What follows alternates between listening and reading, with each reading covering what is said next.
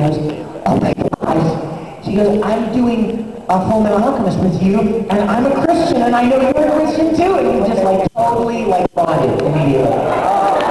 So obviously there was no prejudice, right? That was a joke. But I mean, we immediately hit it off as kind of like brother and sister. And then when I found out she was playing Winry, I mean, I just loved her even more. And then we continued to get to work on projects together and do conventions together and hang out. And she's just one of my favorite people in the world. So.